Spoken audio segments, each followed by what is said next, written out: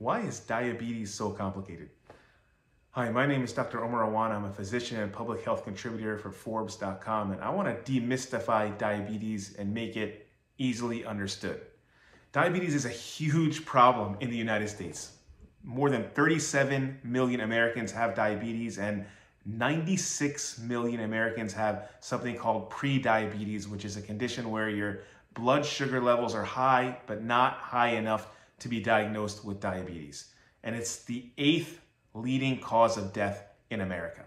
So what is diabetes? Well, diabetes is a long-lasting illness or condition that affects the way your food gets transformed into energy. So in a normal person who does not have diabetes, when you eat food, your blood sugar levels rise in your blood. And a hormone called insulin is secreted from the pancreas to take that blood sugar from your blood into cells to use it for energy.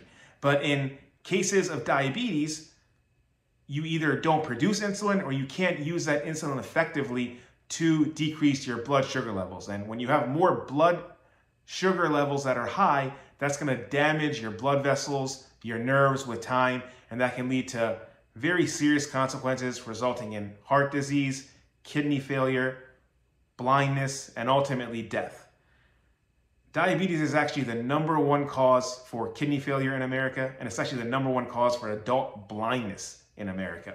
So there are actually multiple different types of diabetes. There's 3 major types of diabetes: type 1 diabetes, type 2 diabetes, and gestational diabetes. Type 1 diabetes is typically diagnosed when you're a child. It means that your body doesn't produce insulin, or it can't produce insulin.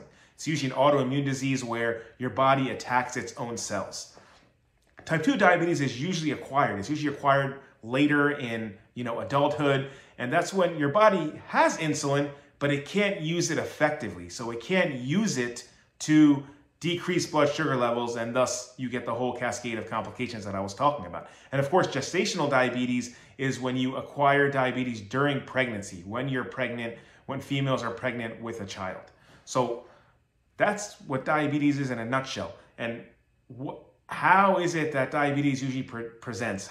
What do patients experience? Well, the symptoms are pretty common amongst all the 3 different types of diabetes, with the exception that in type 1 diabetes, symptoms can occur a little bit more suddenly, whereas in type 2 diabetes, symptoms are more gradual, or they may not even be present at all. But typically, most patients experience tiredness, increased thirst, increased hunger, increased urination, numbness and tingling in the hands and the feet. Oftentimes they'll have skin infections that are very hard to heal. All these are heralding signs for diabetes. So if you have any of these symptoms, you may want to be tested for diabetes. Now, how do you get tested for diabetes, and what are the different types of tests for diabetes? There's really 3 main or more common types of tests for diabetes, and they're all blood tests. They're all tests that you get at a lab or at a doctor's office. And, one is the fasting blood glucose level.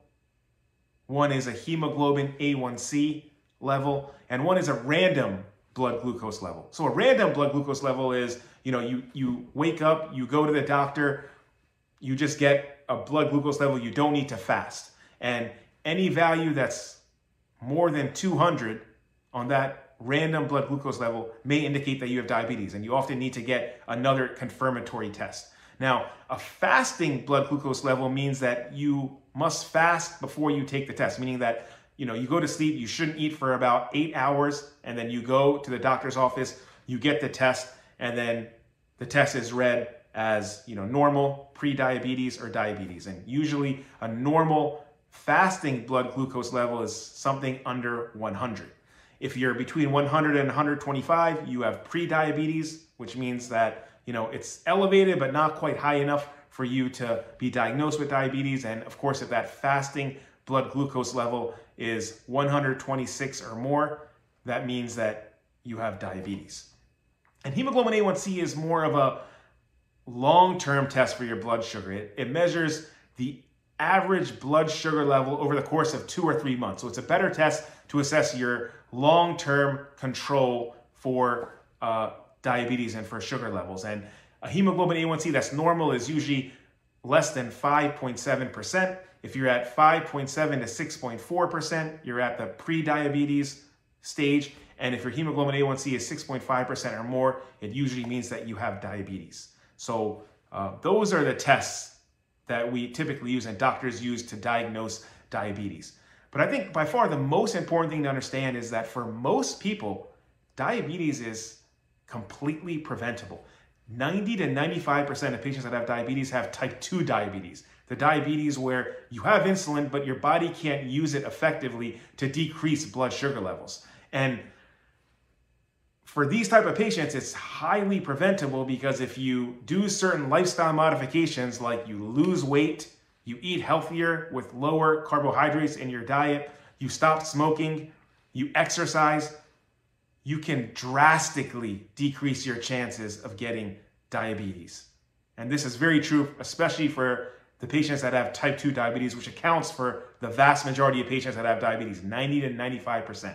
There have been some studies that show that patients that decrease their body weight by even 5 to 7%, and they exercised 5 times a week for 30 minutes a day, decrease their chances of getting diabetes type 2 by up to 58%. I mean, that's a huge, huge number. So it's really up to us to, change our habits, change our lifestyle so that we don't end up with diabetes. I hope diabetes is a bit more clear to you guys. Thank you so much for your attention. And as always, please be kind to yourself and to those around you.